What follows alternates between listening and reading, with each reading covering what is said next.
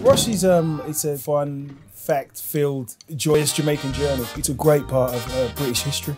People heard what's happened to the Windrush generation, but they don't necessarily understand. The Windrush generation came because they answered the call from the motherland, and that's a story that we want people to know and to understand. I'm in the mood for love.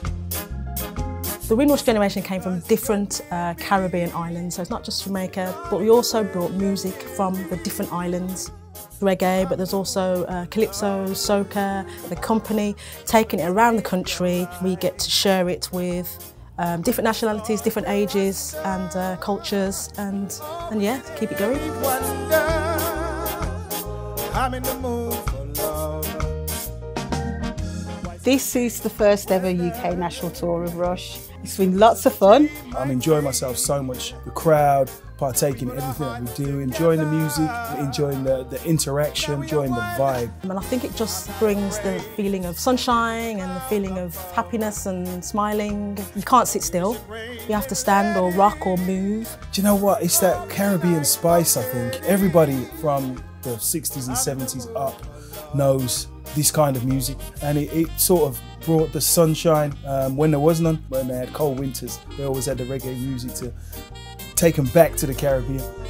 We've had so many people just having such a wonderful time, getting up dancing, singing, laughing, coming up to us after the show and telling us stories of their own lives and bringing back lots of memories to people, and even youngsters coming up and saying how much they've enjoyed themselves.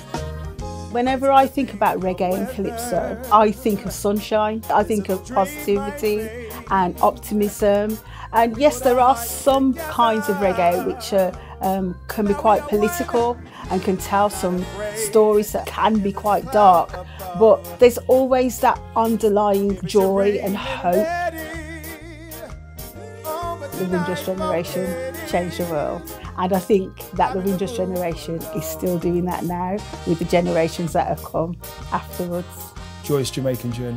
I want everybody, when they walk away from here, to feel lifted. I want them to feel the high, the vibe of what everybody's bringing to them. When they walk out that door, they go out on cloud 9.